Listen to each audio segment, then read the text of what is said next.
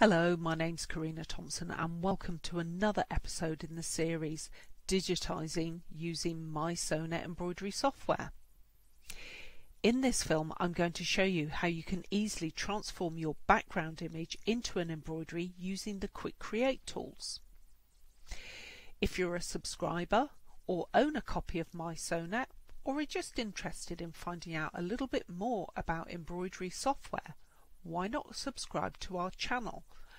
And that way you won't miss out on any of our future episodes. The button's down below.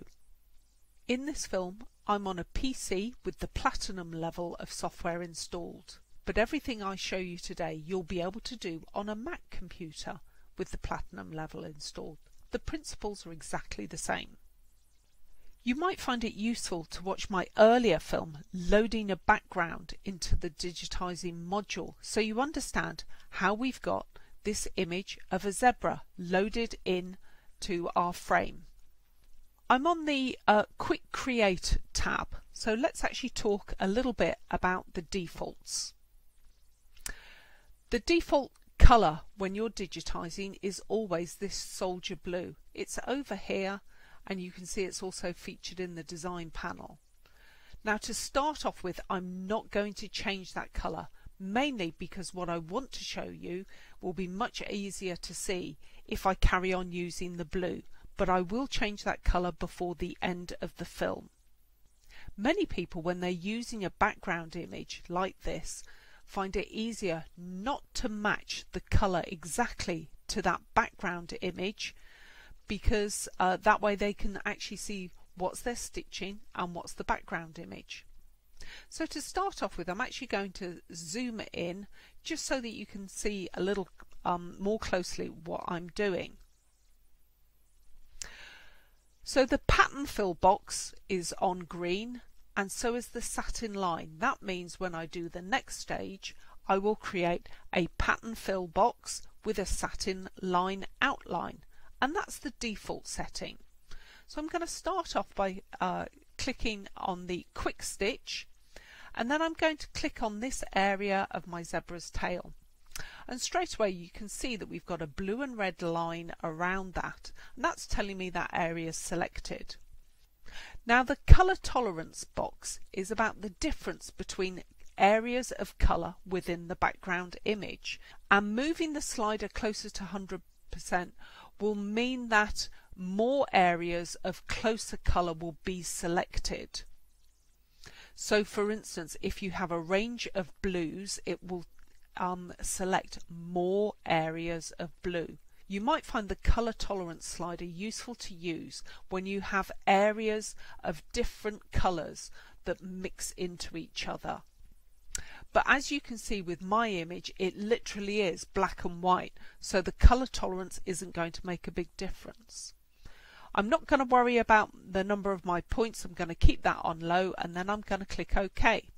And straight away you can see that I've got an area of pattern fill with an outline of a satin line. When you're digitizing, an important thing to remember is you want to think about how the machine is going to move around the hoop when it's stitching out. So you want to actually think about the order that bits would be stitched out in. So in this case I would stitch across the body, work around the face, then come back and do the feet. Again, I'm just going to zoom back in so that you can see this next stage. Now I don't want the next area that I'm going to do, which in this case is going to be the black stripe on the tail. I don't want that to have a satin line round it. So there's a couple of ways that I can knock that out. So what I can do is I can click on the bottom part of the box, and that gives me all the options for lines around a selected area. And you would choose one of these if you wanted a line or an edge. So it might be that you would use, say, running stitch, or maybe a double zigzag, or even a triple stitch if you want to kind of add some definition to your pattern fill. But in this case I'm going to go no borderline. just like before, I'm going to pick up on the QuickStitch and I'm going to check that. I've got my blue and red lines around it. I'm going to click OK. I'm going to work on this area just like before, checked it, clicked OK. So I'm just going to take a moment to talk about the pattern fill options. I'm not going to spend a lot of time in this film talking about pattern fill because there's a whole film in this series about using pattern fill. But if for some reason I wanted to change my pattern fill or indeed have no pattern fill, I could choose that from this menu. But again, I'm going to stick with the pattern fill and just like before, click on that area and keep going. So I'm going to work my way up my zebra. Now let's come to his eye. If I click on this, the outer ring of his eye and then click OK, you can see that it's completely filled in. That's not what I want. So I'm going to go back a step, so Control or Command Z. And actually I'm going to use the QuickStitch and AutoHole. So I've checked that button. I'm going to click on it, and can you see, in addition to this blue and red outer line, I've also got an inner yellow and green line, and that's showing me essentially the border to the hole that I'm about to digitize. So I'm then going to click OK, and can you see we've just got a ring of pattern fill. And my top tip is I would always opt for using the QuickStitch and AutoHole rather than just QuickStitch, just in case there's a hole there that you hadn't noticed. So I'm just going to carry on working my way round my zebra, and then let's come down and we're going to work on these areas, on his legs.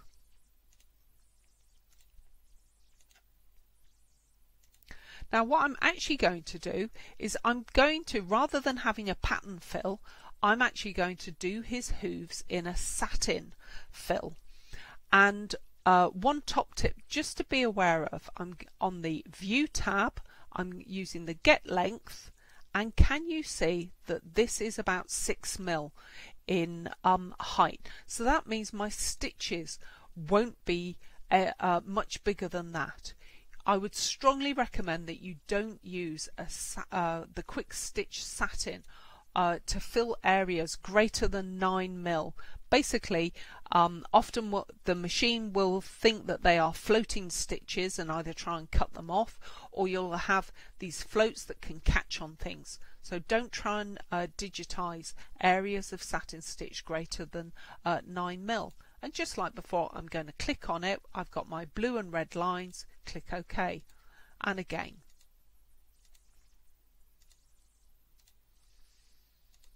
Let me just zoom out. So you can see from this, my zebra, I've got he's got a lovely big swishy tail on here, and we've given him satin hooves. But at the moment we've only just got one colour. So what I'm now going to do is up here I'm going to go with the colour change. Now I'm actually just going to choose this grey. I will change my colour so it's more correct before I export it. But what I'm going to do, just like before, I've now got this grey colour here in the bottom of my film strip. I'm going to check my QuickStitch and AutoHole, and I'm going to work my way along my zebra.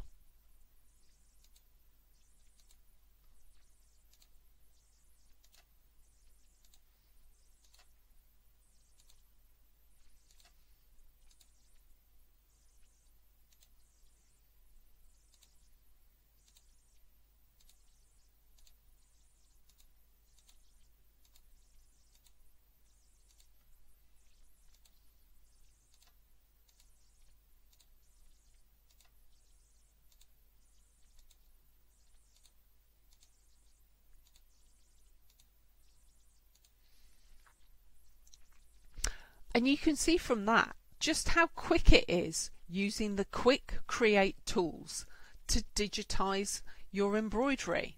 If I look at this on live view, you can see I've got a really cute little embroidery that I've done really quickly. But let me show you some other tools that you might find useful. I'm going to do another colour change. I'm going to pick up a yellow here.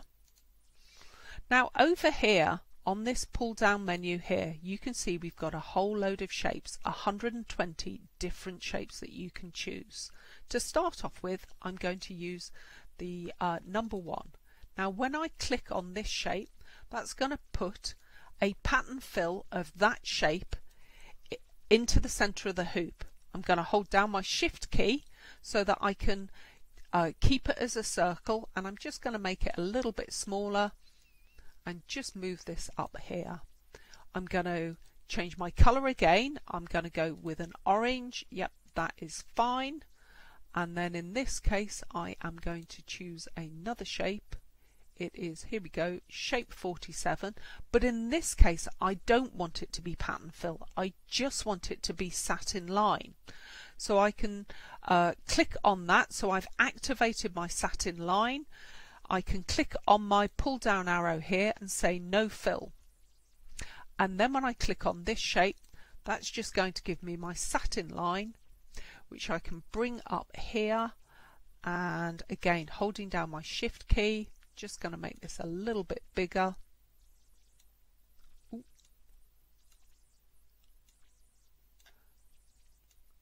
Again, just a little bit, tiny bit bigger, and I can use my arrow keys on my computer just to move this, nudge this down. So you can see again how easy it is to build motifs and shapes using the inbuilt shapes up here. But there's well, 2 last things. Again, I'm going to zoom in, and it might be you say, yes, but this area around here, Karina, we've got this satin line, but the pattern fill is coming over it. Let me show you how you can change that.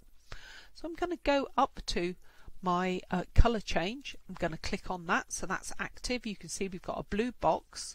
I'm then going to scroll down to step number 35 and still hold it. I'm going to hold down my shift key, and that's selected them all. Okay, it's all blue, and then if I hit this key, this is actually going to take this to the top of the film strip. And can you see now when this is stitched out, the machine's going to stitch out this grey area, and then it's going to stitch out the second colour on here, and so my satin line is on top. So bear that in mind, the order that shapes appear in your film strip. So let's come back. I'll just zoom out because we have got a grey and blue zebra. Let me show you how you can change. So I'm going to double click on this colour. I'm going to choose white. I'm going to click OK. I'm going to double click on my blue. I'm going to choose black. I'm going to click OK, and straight away you can see this is beginning to look more like a zebra, so I'm happy with that. So I can go ahead and either go send to my mySewnet, or I can go file and export in all the main file formats for embroidery machines and then save it onto a USB stick. So you can see how quick it is to create a really unique, lovely embroidery from an image that you've loaded into the background. If you found this a useful film, please give us a thumb, and don't forget to subscribe to our channel so we can help you get started with digitizing using the mySewnet embroidery software. Happy sewing!